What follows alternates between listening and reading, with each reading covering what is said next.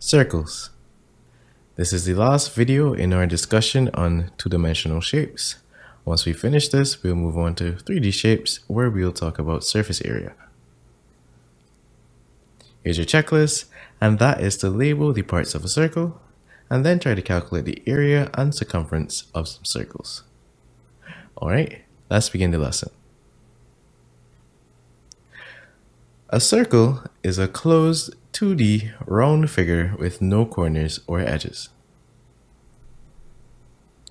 Here's a circle. Let's try to label the different parts, and then I'll give you the formulae for the circumference and the area. So first, we have that any line that stretches from the edge of a circle to the center is called a radius. So here we have a radius r. A diameter, on the other hand, goes from one end of the circle, passes through the center, onto the other side of the circle. Notice that it really must pass through the center. The diameter is twice the length of the radius. The last part I'll mention for now is called a chord, and a chord is any line that touches any two ends of the circle. So by this definition, the diameter would actually be the longest chord that you could find in your circle. We refer to the perimeter of a circle as its circumference, and the circumference is given by 2 pi r.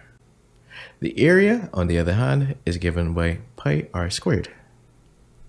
Well, alright, but what is pi?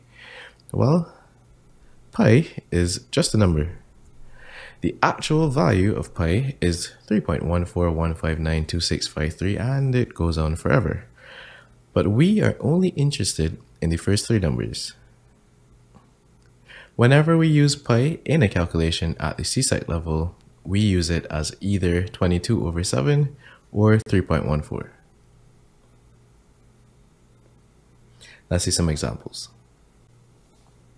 So here we have a circle of radius 12 centimeters. We want to find the area and the circumference. So first we do the area. The area of the circle is pi r squared. So we do 3.14 times 12 squared. And this gives us our final answer of 452.16 centimeters squared. Next we do the circumference. The circumference is 2 pi r. This gives us 2 by 3.14 times 12, which is 75.36 centimeters squared.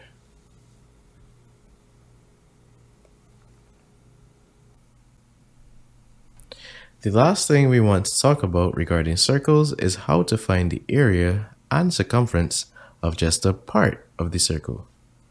The circumference of a part of the circle is called an arc, and the area within that arc is called a sector. To find the length of an arc, we do theta over 360 times 2 pi r. Since theta is the angle within the sector, this formula is telling us to take the fraction of the circle that we want and then multiply that by the entire circumference to get the length of the arc. The area of the sector is theta over 360 times pi r squared. Again, since theta is the angle within the sector, this formula is telling us to take the fraction of the circle that we want and then multiply that by the entire area.